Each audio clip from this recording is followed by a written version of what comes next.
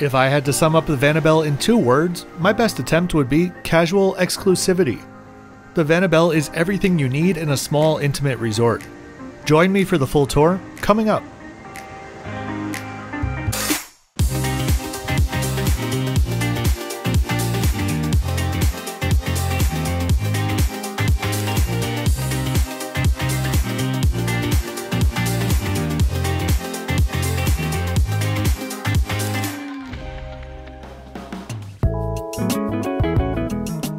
I wasn't originally supposed to stay at the Vana Belle. I had a different resort booked for these days, but after my amazing experience at the Naka Island Resort in Phuket, I was compelled to change my plans. Naka Island and Vana Belle are both part of Marriott's luxury collection hotels, and in Thailand at least, they sure know how to take a holiday to the next level. First up though, a bit about the location. If you'd like to jump ahead to the tour, skip to the time below. Today we're in Koh Samui, in the southeast of Thailand, on the Gulf of Thailand. While it feels like a world away, it's a convenient flight from either Bangkok or Phuket. Koh Samui is a relatively small island, especially compared to the likes of Phuket or Bali, and has the vast majority of its resorts located to the northeast of this line, all surrounding the centrally located airport. Vana Belle is no exception. Located on the southern edge of Chaweng Beach, Vana Belle is a short 15-minute drive from the airport.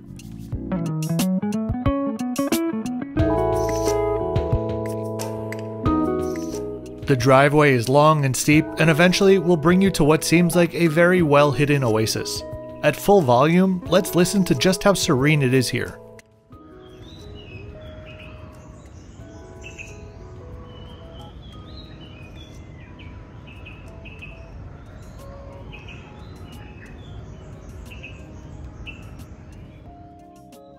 One thing that I read about Vana Belle that struck a chord is, quote, "If you haven't heard of Vana Belle prior, it's completely understandable, and it's also completely the point." Opened in December of 2012, Vana Belle is all about being secluded and in the middle of it at the same time. There are few properties that can achieve this.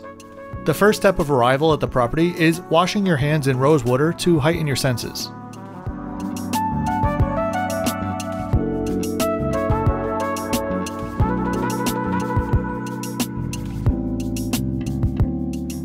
The architecture in the main arrivals area is distinctly Thai, but also distinctly understated.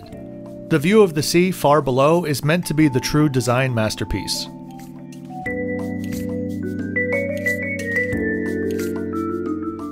Vana Belle translates to beautiful forest and is meant to evoke the mythical Himavanta forest. Throughout the property, you'll see subtle nods to this, as well as a lot of the mythical creatures that live there. Most luxury collection hotels set themselves apart with a very specific story that dictates your experience at the property. These stories, in my experience, can be anywhere from subtle to tacky, but Vana Belle has found a nice balance.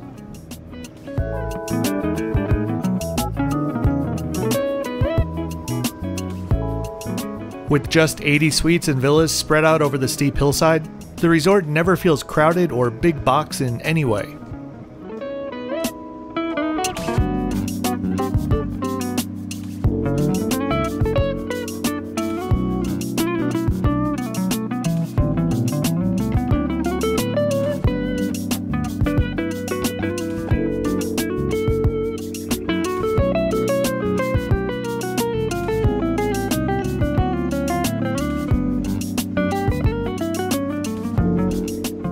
This is the pavilion where check-in takes place. I booked my stay with Amex Fine Hotels and Resorts, which among other benefits included an upgrade, subject to availability, and a $100 property credit. When checking in, I was asked how my recent stay at the Naka Island Resort was, and they told me I was getting quite the upgrade today. Once I sat down, I was given what is likely the most beautiful welcome drink that I received on this trip. After finishing the butterfly PT, I was encouraged to set the base afloat in the elephant pond to ensure that my stay would be memorable.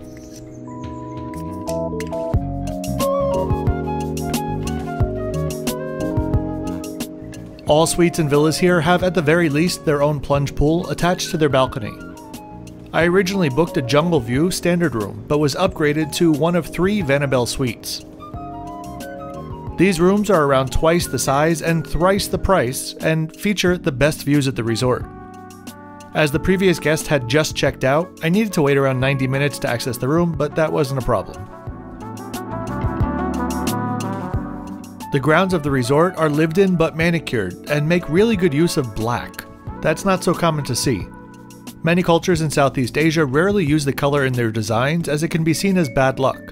In my mind, Bali is the only place jumping out that uses it frequently in resort designs. But here's why I enjoy it so much. First off, I understand the draw to crisp white surfaces to give a modern and fresh feel. But in tropical humidity, unless you're prepared to repaint everything 6 times a year, it's going to look really tired really quickly. Second, I think the black walls that Vana Belle uses on the base of their guest rooms gives a really lush, cozy, and a bit of a mysterious quality that's hard to come by.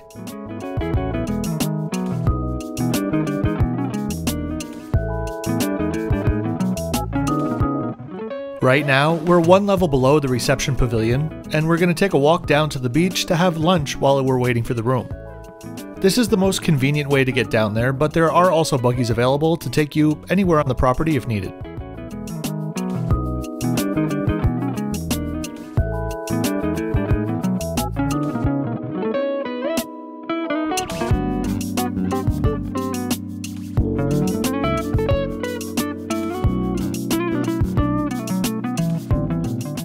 The stairs leave us in the middle of the pool bar with the Panali restaurant on the left and the primary pool to the right.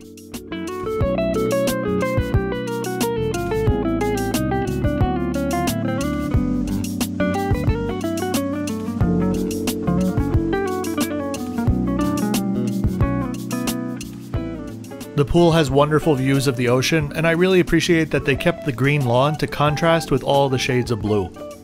There are also plenty of chairs and chaises set up around the pool and on the beach itself. I'm not sure about you, but I get a distinctly French Riviera beach club vibe from the area.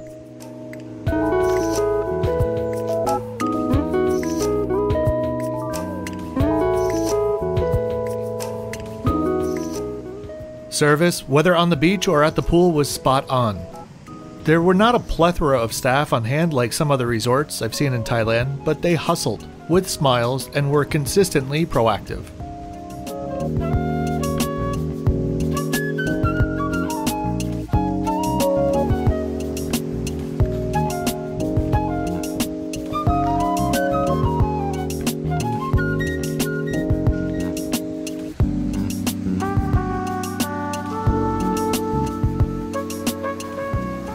This stretch of beach is known to be one of Samui's most pristine, and it is beautiful.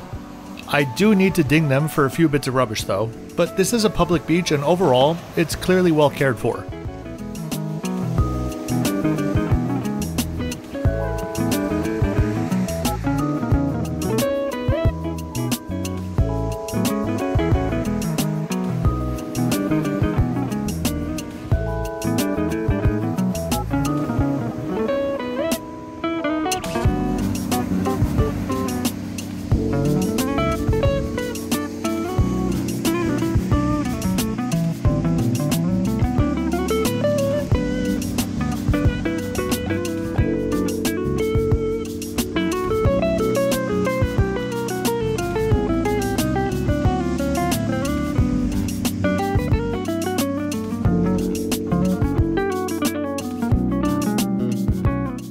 During my stay, Panali was open for lunch and offered a mix of Western and Thai dishes that could also be ordered at the beach or by the pool.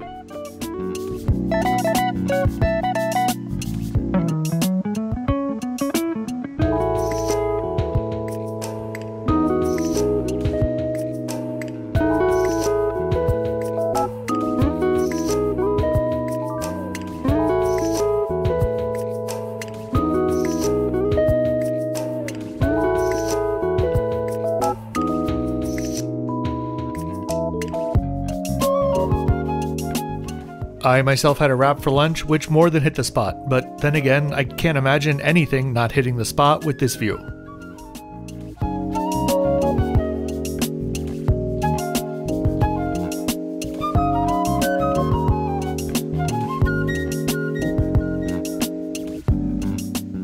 A bit of a walk past the pool is a deck that I assume that they reserve for special parties or cocktail hours or something like that.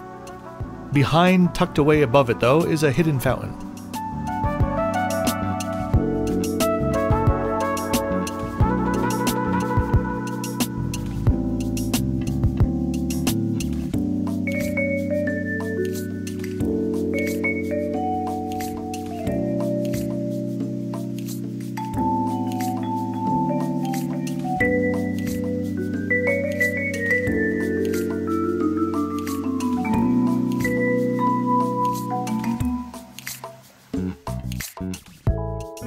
Now, time to take a look at my room. My suite was located in Vana or Building 5 and occupied the upper floor. One of the perks of the Vana Belle Suite is that there's no attached neighbors on either side of you.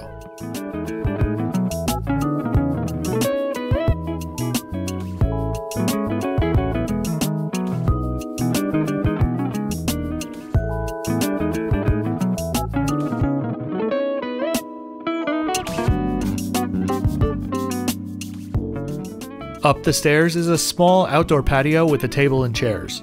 To be honest though, once you see the view from the other side, you, like me, will question who would actually sit here.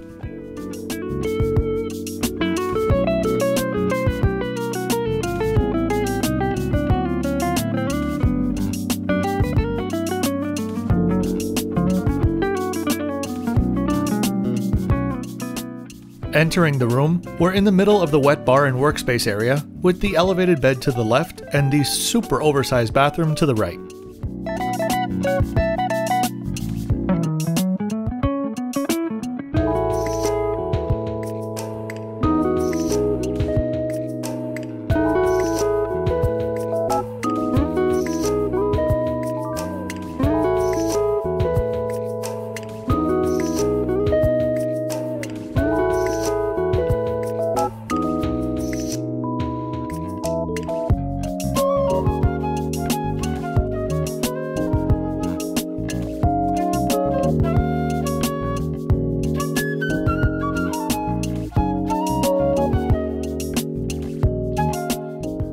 Relatively speaking, the interior of the suites was the low point of the resort for me, for 4 specific reasons. First, a personal pet peeve of mine is having outdoor furniture inside, which is exactly what they've done with the sofa here. Second, the colors in general. The resort is 10 years old, and while it's in pristine condition, the colors make it feel drab and dated inside.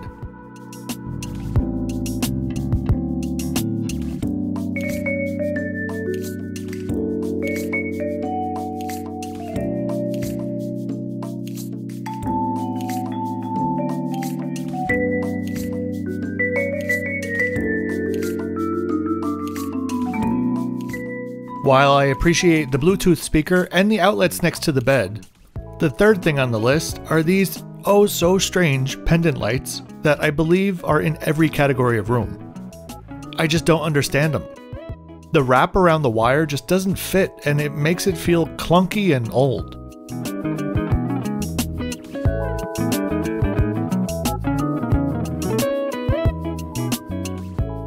I do love a good workspace though.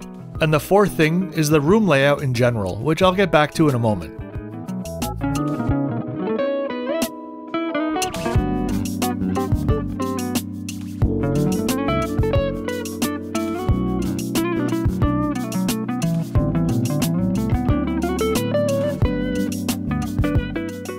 The minibar area is very well stocked with glass bottles of water, Nespresso pods, plus an assortment of premium teas, and a fully stocked refrigerator and wine cooler.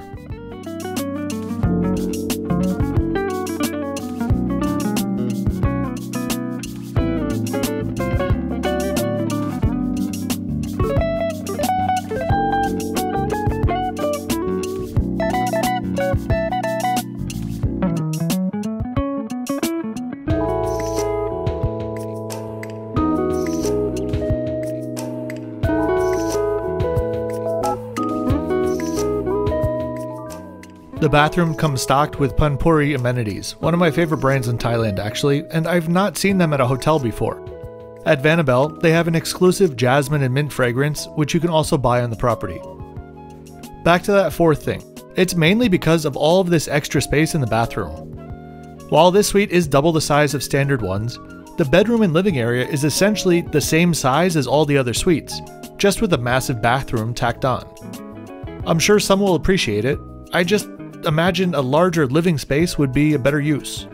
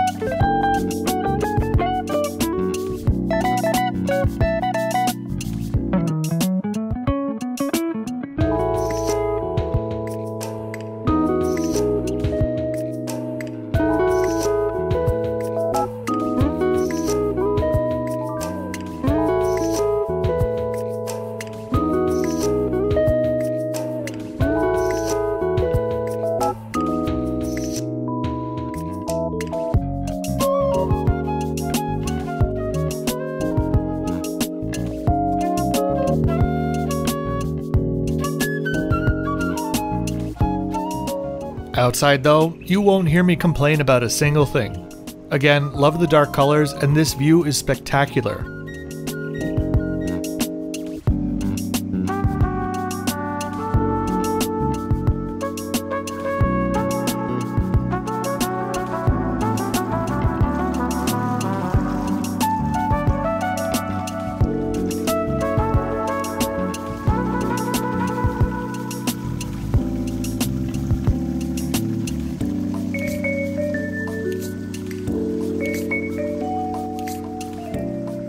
Outside we have 2 comfortable loungers, a whirlpool bathtub, table and chairs, and a double-sized chaise.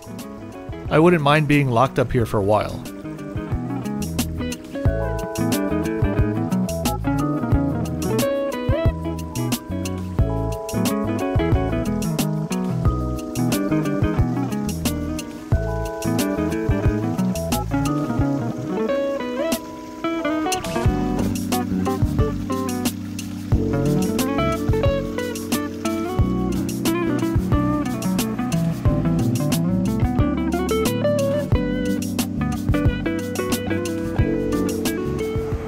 Most resorts in Samui have sunrise views, but the sunset Ambiance beachside is always something worth witnessing. For dinner, I went to Kiri, the property's signature restaurant just underneath reception. The menu has a mix of Western and Thai dishes that were exceptional, along with fantastic service. I couldn't decide on an appetizer, so I tried the crab cakes and the Thai-style fish cakes. Both really good, but the star was the crispy pork belly curry. 2 things that I don't think I've heard put together before. The spice level was perfect, and it was out of this world good. Even if you're not staying at Vana Belle, I highly recommend stopping by Kiri one night for dinner.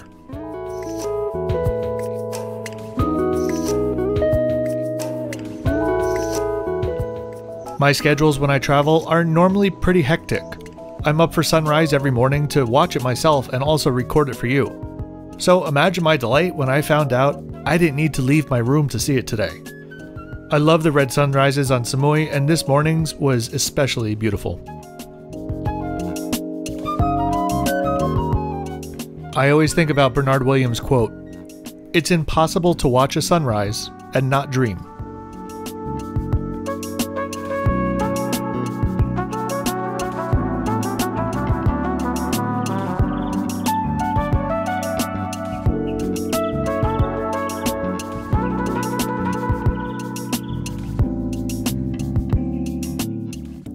The next morning, we're off to Kiri for breakfast, so I'll be able to give you a look at the unique interior design.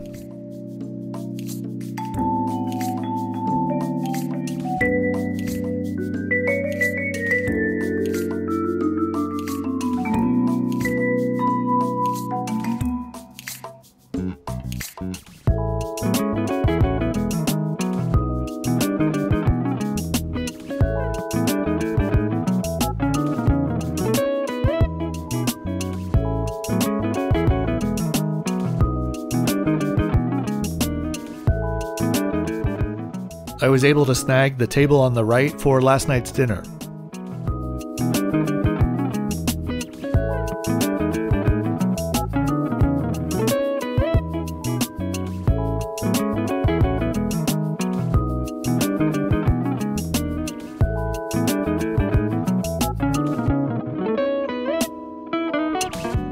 Inside, the decor is firmly in the living room category, and I'm here for it. I prefer eating at a normal table with upright chairs, but I appreciate the eclectic mix of seating options. It's unique and gives you the sense that you're dining in a familiar home instead of an unknown restaurant.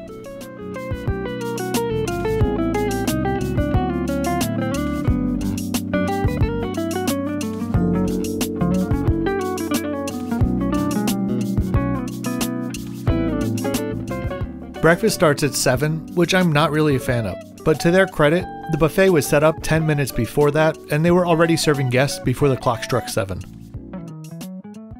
There's a nice buffet with some really high quality meats, hot dishes, breads, and others on offer. There's also a supplemental a la carte menu with some pretty tempting options on it. One thing to note, there are multiple breakfast options here.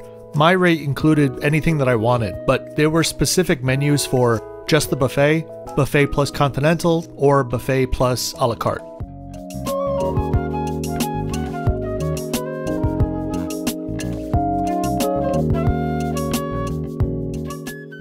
I also love that they used fixtures styled as furniture to house the different stations throughout the restaurant.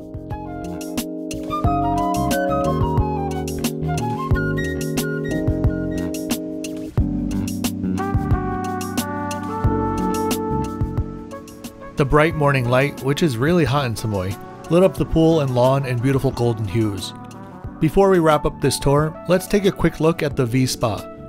The spa is compact, but features a full assortment of treatments and also uses Panpuri products. There's also a small fitness center, a very small one actually, but there were always guests inside, so we can use our imaginations.